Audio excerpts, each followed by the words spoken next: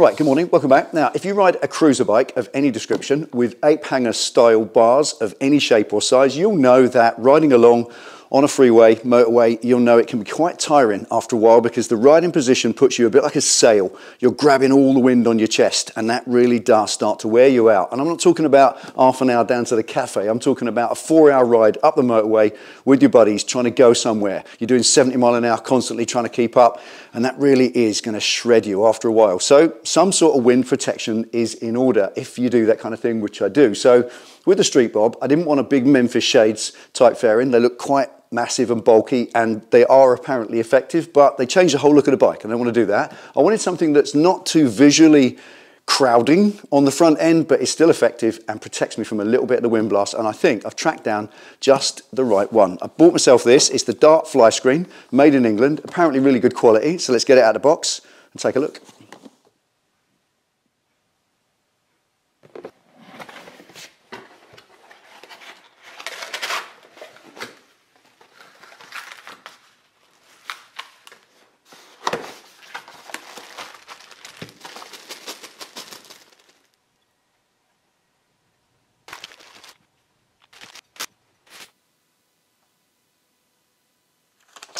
All right, as with all these things, you get detailed instructions, nice and clearly laid out. So I'm just going to go over everything that came in the box, check that it corresponds with the kit list, and then slowly but surely and carefully get it assembled.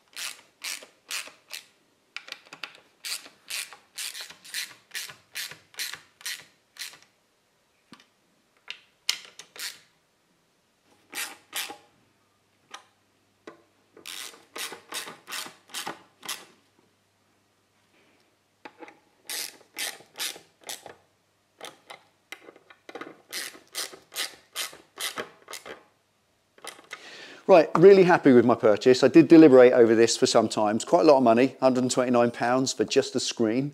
That's quite expensive, but you get what you pay for. It seems that good ain't cheap, and cheap ain't good. That is at least factory quality. If that had Harley Davidson on the box, you definitely believe it. The hardware lives up to the same as the screen. The screen itself is 4mm thick. The bead around the outside is even thicker. It's really rigid. And that beautiful coating, they put some sort of optical coating over it so it feels like glass. They even give you a little lens cloth with it, and it doesn't apparently scratch or anything, scratch resistant, all that stuff. So it's top quality merchandise, and therefore I think well worth it. It doesn't look too obtrusive on the front of the bike. In fact, it really sets off the lines of the bike nicely, and I believe looking at the height of it, it will be effective. Hopefully, I'll let you know if it's not. Anyway, that's it for today. Thank you for watching. Take it easy, ride safe. I'll see you next time.